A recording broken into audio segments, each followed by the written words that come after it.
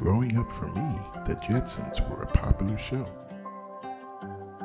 What we once thought was sci-fi is now becoming reality. In 2023, drones have become a part of our everyday life. And in 2024, you're going to hear about cars now becoming part of that legacy.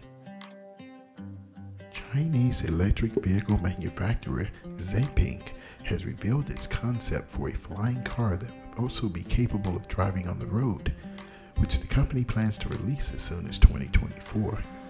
With more than 700 employees, XPENG integrates intelligent vehicles and modern aviation and are now dedicated to producing safe, intelligent electric flying cars for personal use and untimely trying to redefine the future of mobility.